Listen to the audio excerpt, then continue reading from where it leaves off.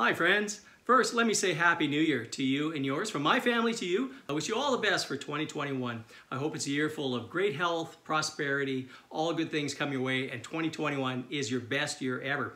Also, I want to mention, this year marks the 30th anniversary of me as a Fraser Heights specialist. Can you believe it? 30 years selling real estate in Fraser Heights. I know what you're thinking. Hey, he looks so young. Okay, let's talk about the market. Last year, 2020, January, February, hey, market started out slow. Just a normal, balanced, average market in Fraser Heights. January, 7 sales. February, 9 sales, 10 sales. Looked like it was going to be a pretty normal year.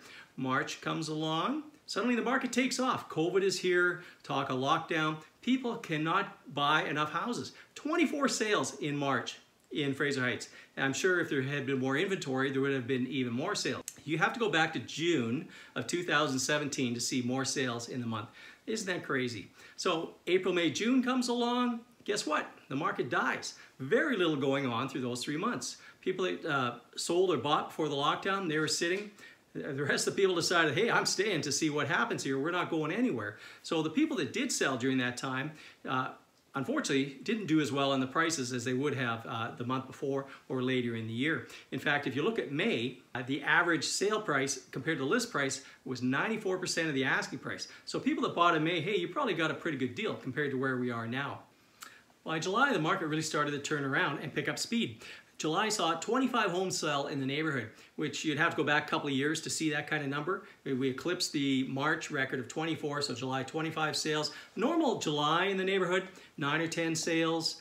Most of the activity in Fraser Heights historically is the spring market, March through June, big sales months in the neighborhood. So this year, all turned around July.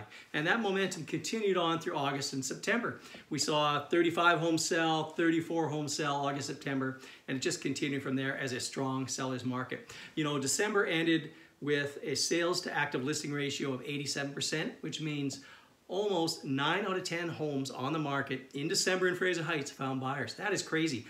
And we're looking forward to seeing what will happen this year. I expect the momentum to continue. You know, I just had a house sell where I had 35 groups come look at the house here in the neighborhood over the weekend. All by appointment, don't worry, we all do it COVID safe, masks, gloves, everything by appointment. 35 showings, ended up with 13 offers. The home sold, no subject to offer, more than $100,000 over the sale price. But what that tells me is how many buyers there are in the marketplace right now. Serious buyers ready to buy. You know, a year ago, 2 years ago, you would, you'd see 20, 30 people, but it would be spread out over a matter of weeks or months waiting to sell. I tell you, there's so many people right now, they see something they like, they jump on it right away. So it's a great time to be a seller. If you're thinking of selling, reach out to me anytime. Thanks for watching. I'm Dan Reiter. Have a great day. Bye now.